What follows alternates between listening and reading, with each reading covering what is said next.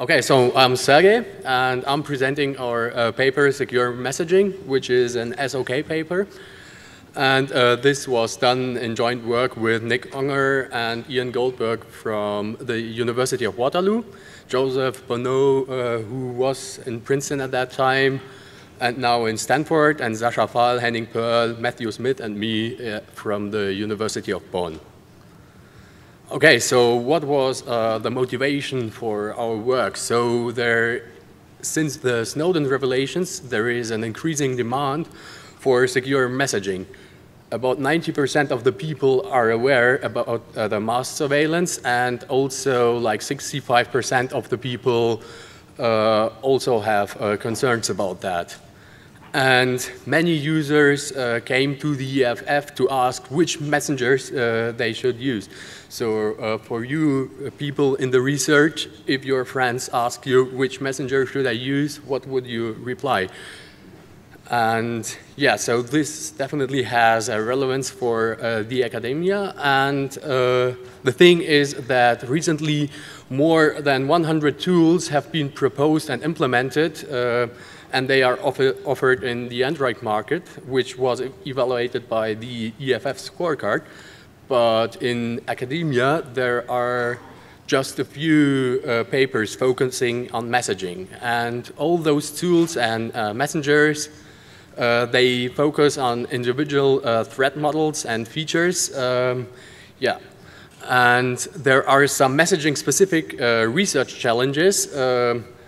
And we found in our paper that some academic work is completely ignored in practice, but also the other way around. Some tools which are implemented have never been evaluated in an academic fashion. So our goal is to present an overview over the whole topic of secure messaging, and also to propose an evaluation criteria like a scorecard for academics where the different concepts are compared against each other. So, of course, in terms of security, but also we consider usability and adoption. With adoption, we mean sometimes there might be some scalability problems in practice for some providers which would use such systems. And yeah, in the end, we highlight some research challenges and new perspectives. So, like every SoK paper, there should be a huge table which is discussed in the paper.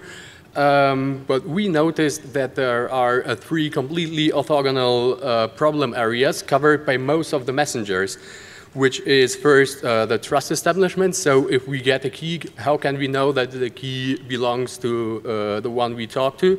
Then we have the conversation security. That's where all this crypto stuff is happening, like encrypting messages, signing messages, and for instance, if we use forward security, do some key exchanges. And also the transport privacy, if we want to hide who is communicating with whom, we want to hide all this metadata.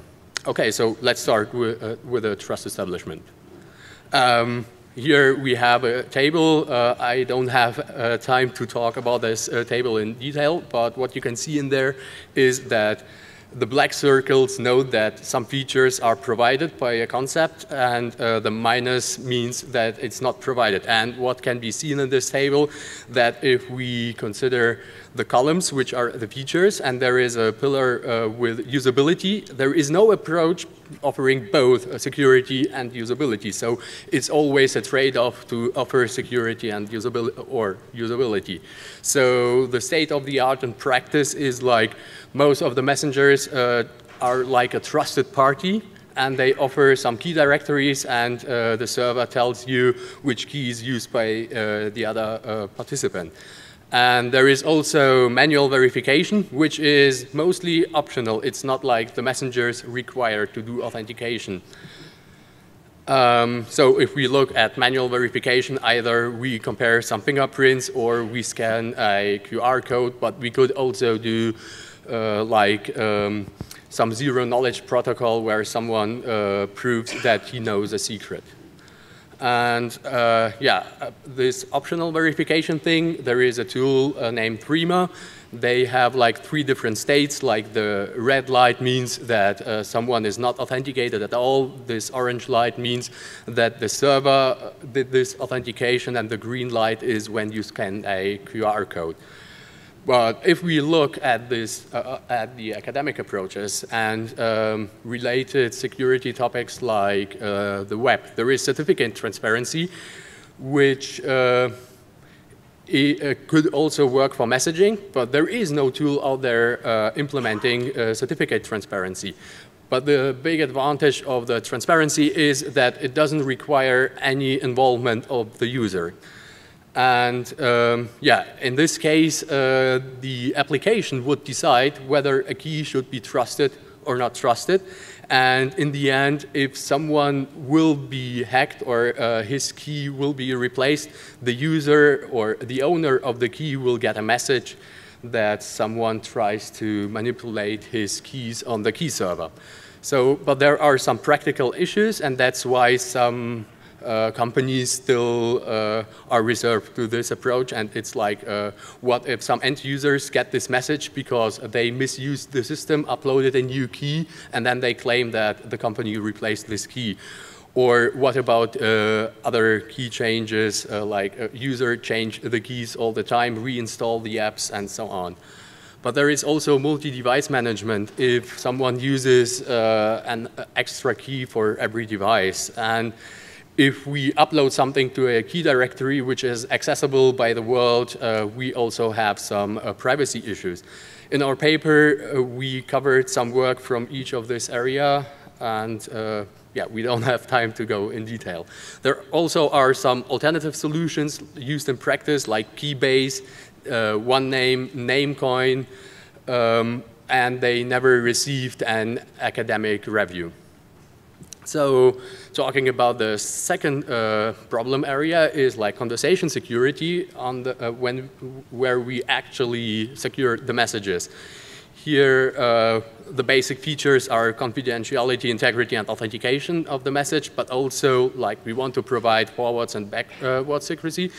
But compared to the web, messaging mostly is asynchronous. So if you think about emails, if you write an email and get a response a few days later, so users are not online at the same time, but they also might use some unreliable connections like on their mobile phone where they have reception and then they lose reception and so on. And most of the protocols in the conversation security, once we have done this trust establishment phase, they don't require any interaction at all. So those kind of features, we, in this kind of protocols, we have only black circles for usability.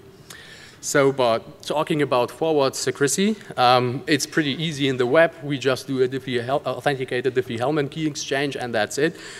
But most messaging tools in practice, they don't use or they try to avoid forward secrecy for messaging because of those asynchronicity where it's not always possible to do an end-to-end connection to the other users. So that's why most of the tools, they either don't support forward secrecy at all, or they just require a synchronicity like OTR does, where you are able to communicate securely if both people are online. And there also are some tools which give a kind of forward secrecy. But in the wild, there actually is a tool like TextSecure and Pond. They implement the axolotl protocol, which is probably unknown in the academia, and there is just little work for an academic review for that protocol. But wait. Scientists in the 70s, or they claim to have solved that solution in the 70s. That's not the case for asynchronous forward secrecy, but there is a paper from the year 2003 where they solved it, but this protocol or this approach of cryptography has never been considered in practice, showing once again that even though we solved something in research, it doesn't get implemented. And there will be a talk later in the afternoon for puncturable encryption, which even improves this hierarchy IBE approach of Canetti and al. Yeah.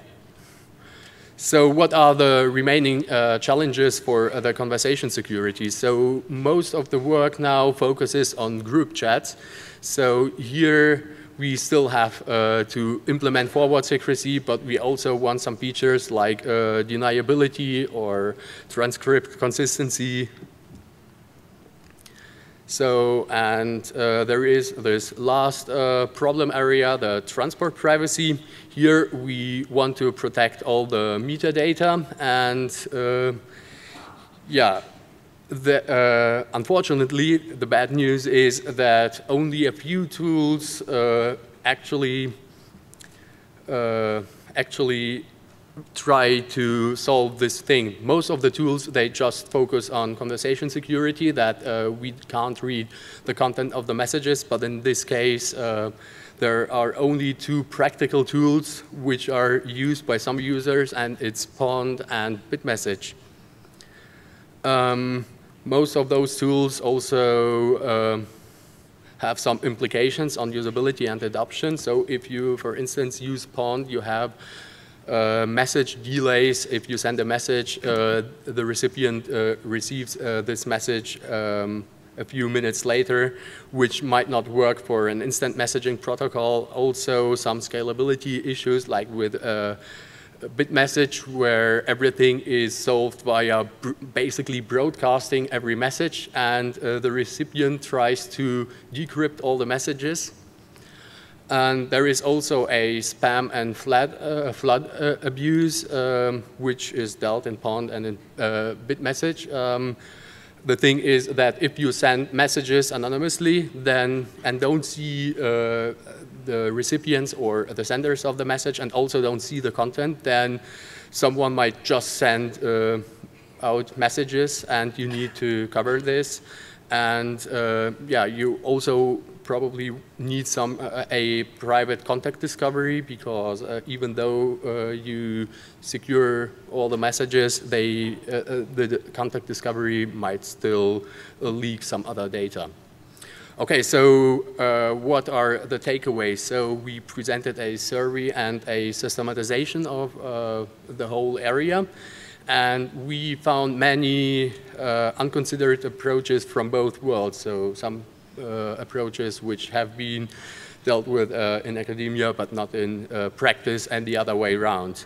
And we have an appeal for more academic analysis in this area. So it should be similar to SSL and Android research, where most of the proposals in practice also received some academic reviews.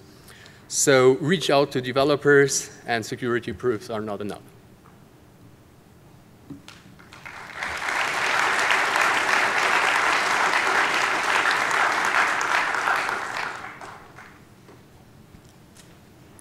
We have plenty of time for questions. So while we're waiting for people to come to the mic, when do you think we're going to get multi-party OTR? Pardon? When do you think we're going to get multi-party OTR? I'm not sure about that, but in a few years, probably.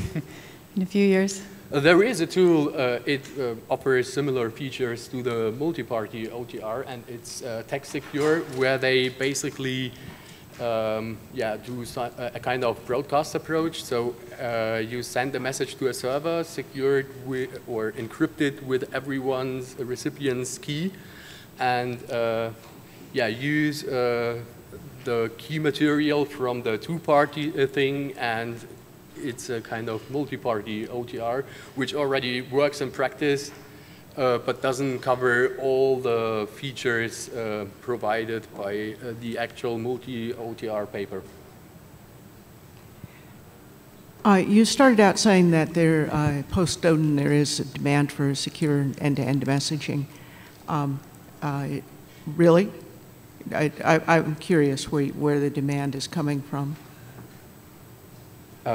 I didn't understand your question. You started your talk by saying that post-Snowden, there is a demand for end-to-end secure messaging. It's based on a study. It was not our result. So, yeah, many people I interviewed or talked to, they said they would like to use something, but most of the tools like Threema are, they wouldn't use it because most of, they can't reach everyone from their contact list, but most of the people would say, yeah, why not? They would use it if they couldn't use it like WhatsApp.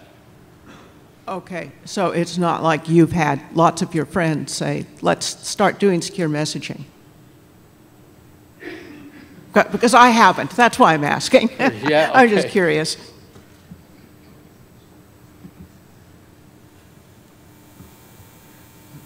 I think the lady actually stood up before me, so. Oh, sorry. Cami Vanier, Indiana University. One of the things that I deal with when I'm teaching introductory computer science or computer security class to students is they're always asking, oh, I've just found this new app. And I think it says it's secure, I think I'm going to install it and use it. How do I make this sort of judgment call? And one of the things I thought were really interesting is you had 3 components that you were breaking this into. How applicable do you think this would be as something you could, say, teach to beginning level security people as a framework for trying to determine whether or not their new whiz-bang app is actually secure or not, as a systematic way to go through it? Yeah, so in our paper, we extracted some concepts which have been used in practice and described those. So when teaching, you could explain those approaches. So we didn't cover something like RSA, we covered like asymmetric crypto was the concept, and there is also the concept of like in forward secrecy, when you do a key exchange, it doesn't matter whether you use the p-Hellman or something else. So here we covered all those high-level concepts. Hi, I'm Nadeem from INRIA. I was just wondering, regarding the group messaging, like multi-party OTR group messaging protocols, there have been actually, to my knowledge, a lot of protocols that do accomplish this sort of group messaging. The axolotl protocol is implemented in TextSecure being one of them, but also other protocols. And basically the way they work is that they have a common key, and then they share that key, they encrypt it multiple times and send it over, and then you can use it to decrypt the message.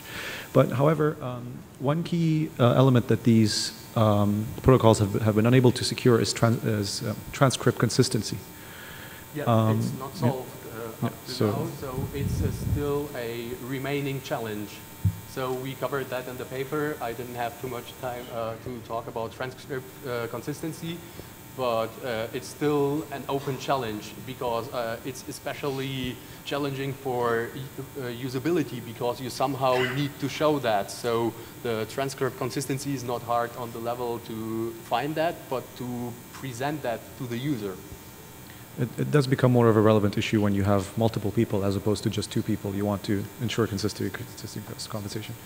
Okay, thanks.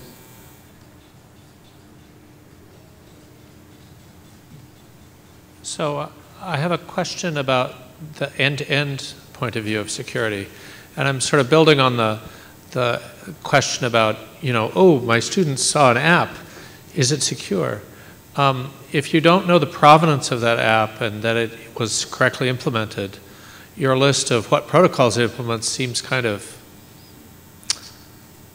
vacuous in that if there are bugs in it, doesn't matter if it implements AES or whatever.